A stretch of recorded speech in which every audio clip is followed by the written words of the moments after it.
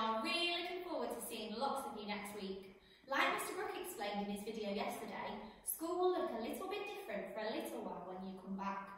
We will all be working in our own bubble. A bubble is a smaller group with 15 children and 2 teachers. We have planned who is in each bubble carefully and have tried to make sure that everybody is with at least one friend. We will stay with our bubble all day. We'll even have our break and lunch times in our bubbles. How exciting!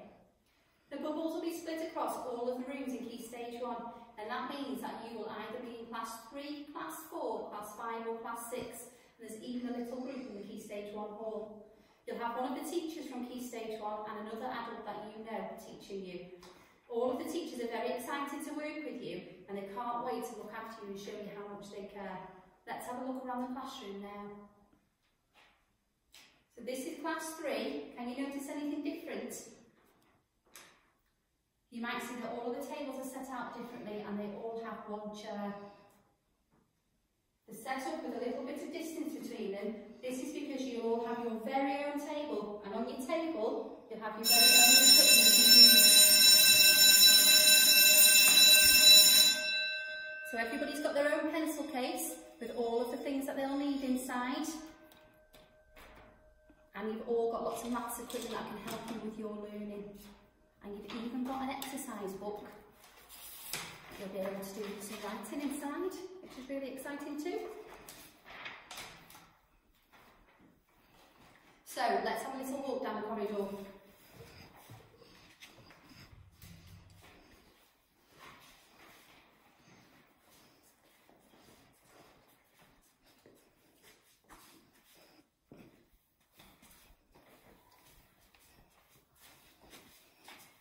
Can you see the black and yellow stickers on the floor?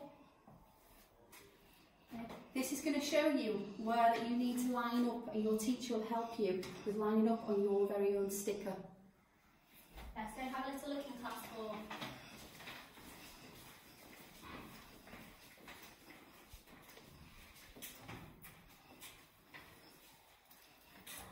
So this is Class 4. Can you see that it looks really similar to Class 3? Everybody still has their own table and their own equipment to use, and Class 5 and Class 6 will look the same. We will also be following the same timetable, and our timetable's already up here ready for us. The main thing that looks different in our timetable is that we're going to start and end our day with a circle time. So let's have a little look at the rest of it. So after circle time, we'll be having our maths lesson, and then break. That's just like normal.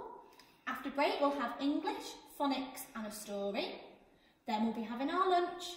It will be PSHE, break time, circle time, music, and then we'll be getting ready for home. If you have any questions, just ask a grown-up who cares for you at home. And if they're not sure about the answer, they can always message us on Seesaw. We will let you know which bubble group you are in at the beginning of next week once we've received everybody's return to school profile. We can't wait to see you, and we hope that you enjoy the rest of your holidays. Bye! Bye.